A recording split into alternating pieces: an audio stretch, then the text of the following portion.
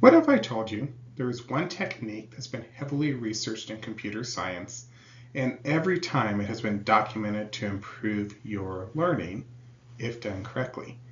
This technique has not only been documented to improve your learning, it's been documented to show that you will write better code, it's been documented to show that you'll actually do better on technical interviews, and even that you'll do better into the promotion process in the future. This technique is reflection. It has been heavily documented throughout learning science that reflection is beneficial, and computer science in particular has had a lot of research in the power of reflection and how it helps us learn and retain information. So we're going to talk a little bit about reflection, talk about some techniques you can do, because we are often approach reflection wrong. We're often not taught reflection. We're taught about how to do writing. We're taught about how to do comparison essays, research essays, talking about an experience, but not necessarily reflecting upon an experience. So we'll talk about what that difference is and how this one technique, if you adopt it, can help improve not only computer science for what you're learning now, but your future possibilities in industry.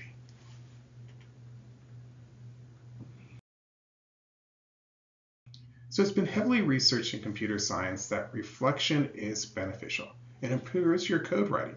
They sat students down and they said, here's some reflective prompts.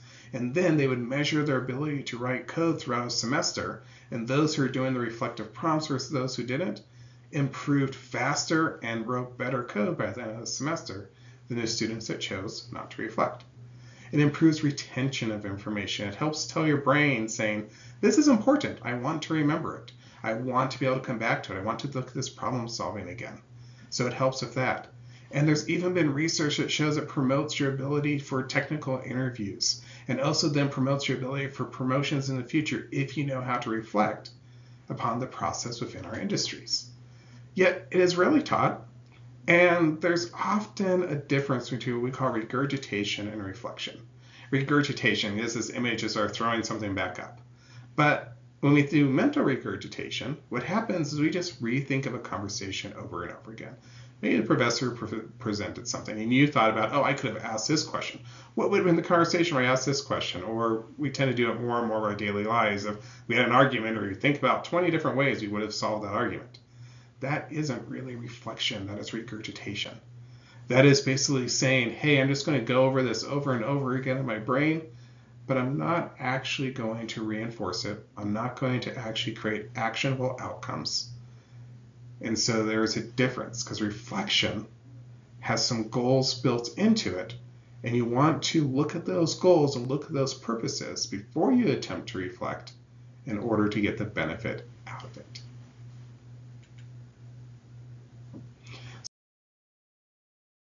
So a good reflection focuses on revisiting your experiences. Yes, there's this little part where you go back and you look at it and say, this is what I did, this is what I experienced. Not only this is how I felt on what I experienced, but more importantly, here are the details, the sort of facts of the situation. This could be looking over your notes. This could be looking over old code.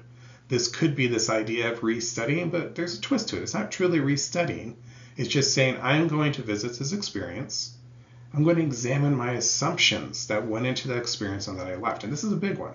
What are your assumptions about that experience? What are you assuming is true?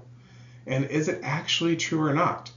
And then as you start challenging your own assumptions about what you're learning and how you're learning and the quality of what you're learning, you start setting up a goal-oriented plan for change and growth. So your end of every reflection should be, oh, I am struggling in this area. How do I grow here? So thinking specifically in more of a concrete terms, you ask yourself, what am I learning? What topics am I learning? How do they relate to other topics? What is some of the knowledge I need to have to work on these topics? What is the knowledge I'm lacking? And also, what am I struggling with? What have I done? What thing did I struggle with over and over again when I'm looking at it because I'm lacking some of the information I need? And now, between now and the next time I reflect, we call these between cycles. Between now and the next time I reflect, what can I do to improve? Reflection is a very internal process saying, what can I do to improve in these areas after you identify them? It's not just saying, oh, I learned this, I learned that. It's more about, What can I do to improve in it? And that is critical, that you create these goal tasks that you can look at and you can reflect back on those tasks. Did you accomplish them or not? But you really need to have that structure, or you're not truly reflecting. Your brain isn't really trying to set up saying, this is important, I need these pathways to start helping me with it.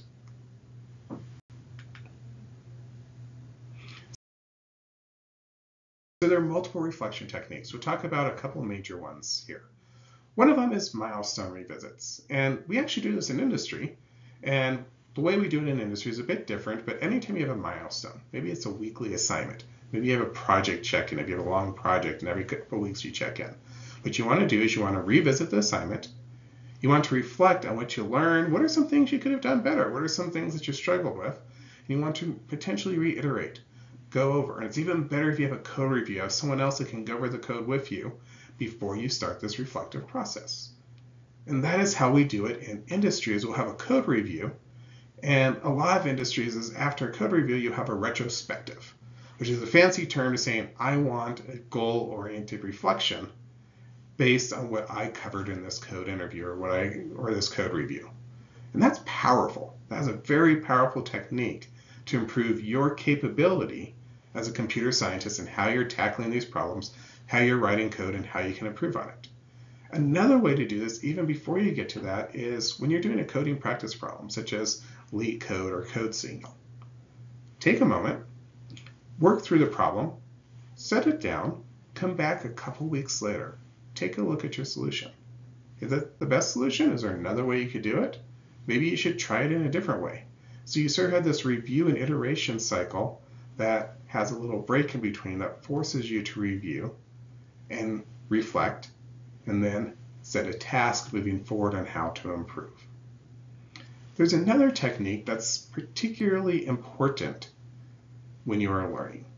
And this technique is going to sound like a lot of extra work at first, but it actually ties into everything we're talking about. It is a very, very powerful technique to improve your learning process.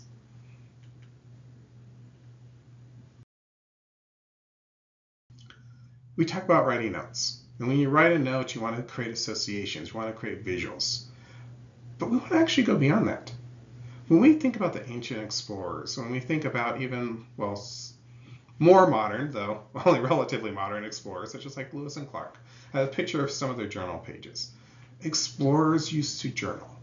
Now, a journal is not a diary. A diary tends to be regurgitation of thoughts and feelings. You look about it a couple weeks later and you're like, why on earth did I write that? I can't believe I was thinking that. I learned so much since then. It has its benefits, but that is different from a journal. A journal details your notes. Have your class notes built into the same spot as you're looking at your journal. It tracks timing. It tracks evidence of your outcomes. If you're practicing spacing where you're studying 20 minutes a night for 3 nights a week, you document that in there so you have a record of what you're doing so you can hold yourself accountable to that record. It has brainstorms in there, ideations. Maybe you're walking down a street and you say, you know what, this would be a really cool application, or this would be something that I can take when I'm learning in class and I can apply it here.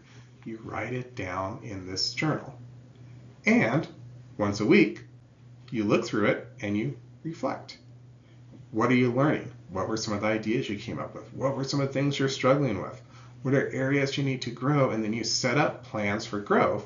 So between your reflections, you can go back and you can look at it and you can see, what have I done forward?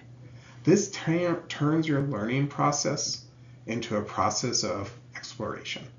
It takes this idea, so this abstract idea of these notes, and it creates a very concrete history of my learning that I can then look back upon, and I can go into what we call this metacognitive state in which I reflect on my learning process, and you have this documented so your brain is reinforcing it. So instead of taking notes, start thinking about how can I do a learning journal. Now we had a group of students do this. It was the same group that was looking at spacing, interleaving. It was looking at how can we study. We said, all right, so in order to show that you are studying 20 minutes a night for 3 nights a week, and that you're building these questions and you're going through all these different question banks, that you're looking at randomly selecting questions, we want you to document it through a learning journal. And many students found that learning journal to be beneficial because they could write the reflection right into it. And they built this entire process of their learning, and they would have one for every class moving forward. So when you're talking about reflections, and yes, it's powerful, and hopefully your instructor includes reflections as part of the assignments because they know it has been well documented in computer science to be a successful technique for retention. I hope that you look at your learning as an explorer. And good explorers throughout history, really good explorers, documented their process. They documented their journey. And so your journal is your opportunity to document your journey as you are learning computer science throughout these different courses. Believe it or not, looking at notes and then adding reflections to them and adding your accountability to it and building that entire thing out will do so much for your learning. If you're someone who really struggles with accountability, really struggles with, yeah, I need to do this, which admittedly we all do. I mean, admittedly, many of us procrastinate. Many of us are like, oh, I'll get to that. But if you're someone who struggles with this technique will help you.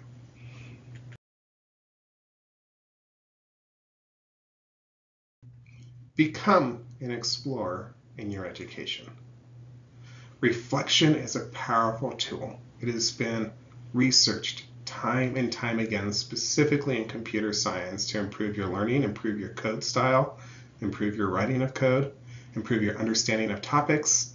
It has been shown to improve your technical interview and your ability to interview, and even your future job promotions.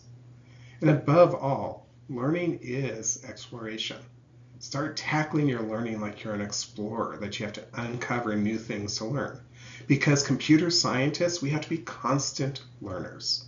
And while reflection is true for many industries and all people, it is especially true for computer scientists that we develop this technique so that way we can continue to be successful throughout our careers. And we also want to adopt this exploration mindset, because the more we can explore, the more we can grow, the better our future will be in this constantly changing industry. Thank you.